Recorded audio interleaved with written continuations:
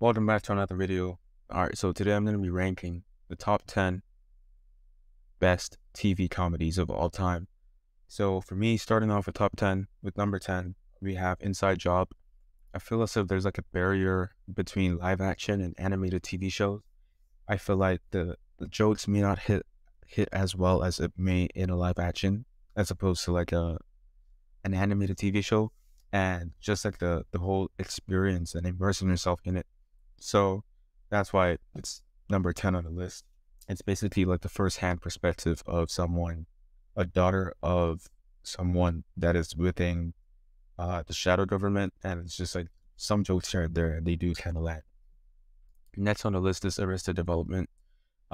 This was pretty funny up until like the second or third season, and then it just started to go downhill, especially after the break that they took, and then they came back in season 4. It was just like a little bit less funny, but in the first 2 seasons, it was pure gold, just comedy all throughout. Next on the list, we have F is for Family. This was funny up until like towards the end of the season. But yeah. Next, we have The Good Place. This is not that funny of a comedy as it is just a good show. It was written well. The chemistry between the actors was like definitely there and apparent. And it talks about a lot of like deep topics that you can really use to just ponder and think about. So I really just appreciate like how good it is in that sense and respect. But yeah. And next for number 5, we have for number 6, we have Superstore. It's one thing that I really like about this show is that it just happens mainly in one area only, and that is just supermarket, like a superstore. And it's just like real and relatable and wholesome because of all the characters that you really do get to know, and they're all just like, kind of regular people in a sense that you can just easily relate to. So it makes it a lot more funnier. All right, so starting with my top 5, we have Modern Family. I started kind of forcing myself to laugh towards like the later seasons, like season 5, I think, out of 10. So yeah, I'm surprised it actually lasted that long. And it also started to like repeat a lot of the lessons that they say towards the end of the episode. For example, 2 of the characters, Cam and Mitch, are married, and in one episode you will have an instance in which Cam thinks that he's like more masculine than Mitch, and then in another episode it's the exact opposite. And they just kept on kind of doing the same thing for various characters and for various things throughout the seasons, and it just got kind of old and boring kind of after some time. Next on the list, we have Brooklyn Nine-Nine.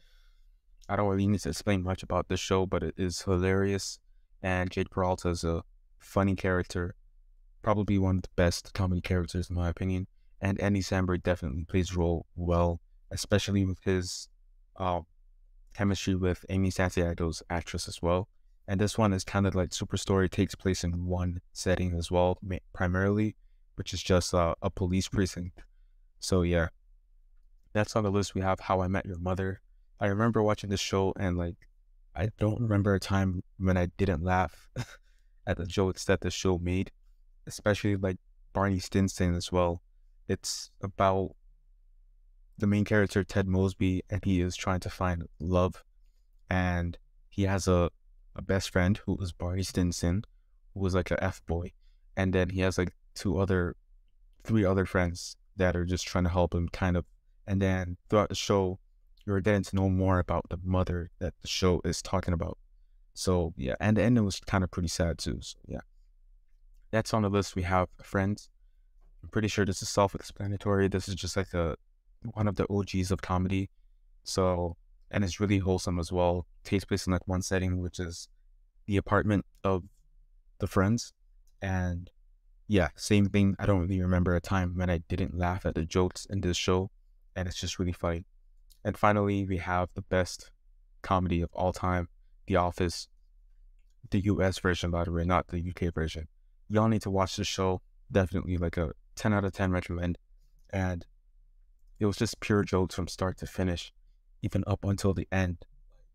Even after season 9 or season 8, after a character leaves the show, it's still funny. Maybe not as funny, but it's still funny, and it's still worth watching.